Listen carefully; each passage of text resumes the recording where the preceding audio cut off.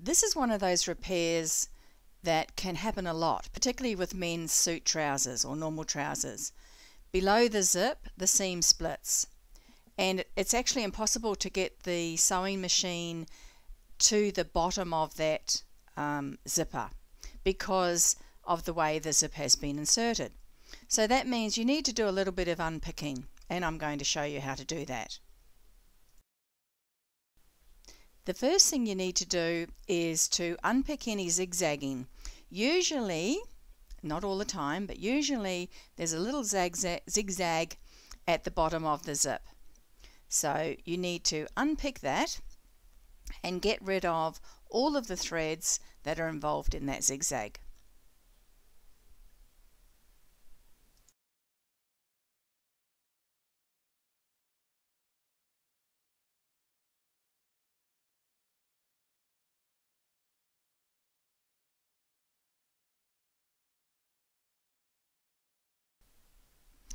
The second thing you need to do is to release the flap section, which is usually secured to the opposite side of the zipper, and again this is usually a zigzag, so you need to release that.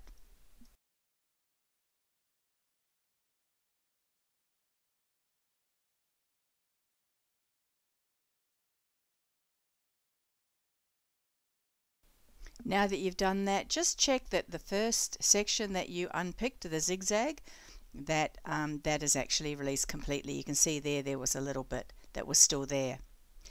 And now the last thing to do is where it's actually stitched down, you know, you can see that when you look at the trousers from the top that the zip is stitched down, you can see the stitching. You want to unpick a little bit of that, probably about, I don't know, maybe 2 inches, which is about 5 centimeters, just so that you can get to that seam that you need to get to at the bottom of the zip. It's probably a good idea to pin it together. That's what I did, and what's good about doing that is that when you pin it, you can make sure that the pin is correct on the other side as well. So that you haven't moved one side of the panel across. So you can see I'm just pinning it there and then come back and make sure that's pinned in place. Now we're ready to sew. I've only got a couple of comments to make here.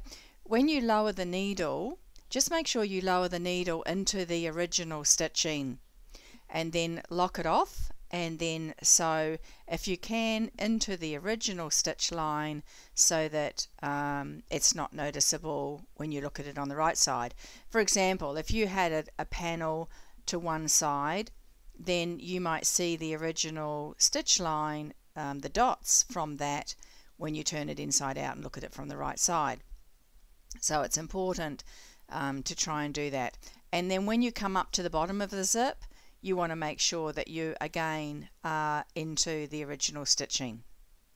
Now I'm going to sew it twice, because the first time to make sure it was correct, the second time just to strengthen it for this particular client.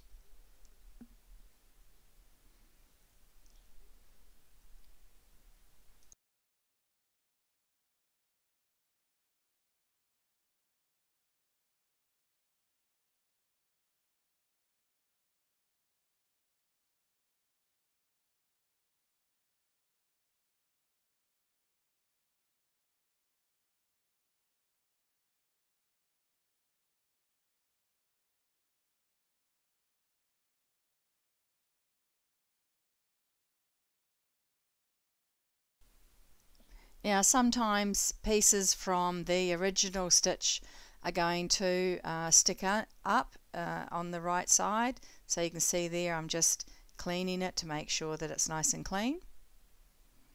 And now the next thing that we're going to do is we're going to stitch the bottom section down again.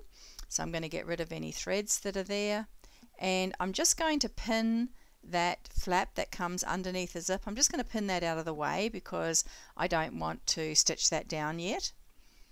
And now I'm going to do the same as I did before, in that I'm going to lower the needle into the original stitching and lock that off. And again, I'm just showing you, make sure that that other section's out of the way.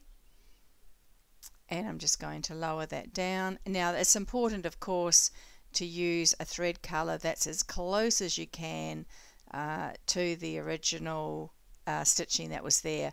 I happen to have, you know, boxes of threads and colors so that I can try and match. If you don't have it, I do suggest you go and buy the right color, because you know you'll always use it for something else. So now I'm coming around and I'm almost at the end, and I'm just going to lock off, like I'm within you know, just almost exactly to the end, but not quite, because I'm going to zigzag, and I didn't want to catch that section underneath. You know, you don't want to catch that because you want to be able to fold that back. So I'm just showing you there, and there it is stitched down.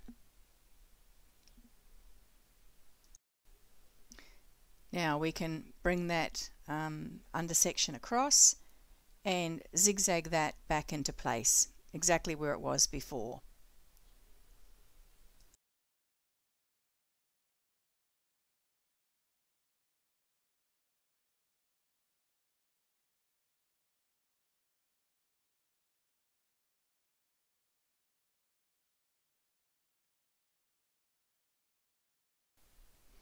And the last thing to do is the first thing that we unpicked, which is the zigzagging at the bottom of the zip. Now I didn't use white underneath on the bobbin. You could. With my machine, sometimes I find that the white will come up, and I didn't really want to do that. And it's a repair, so I'm not that concerned about the fact that there was not white on the cotton. As long as it's looking good on the outside, I'm quite happy with that. Now you can see there that there's a thread, so I'm just going to pull that up and get that out of the way. That's from the previous, and there's the finished repair. You could probably charge about $20 or $25 for that repair, even though the client might think, oh, you know, that's only a $5 job. It's not, as you can see, and I actually charged $20. Happy altering.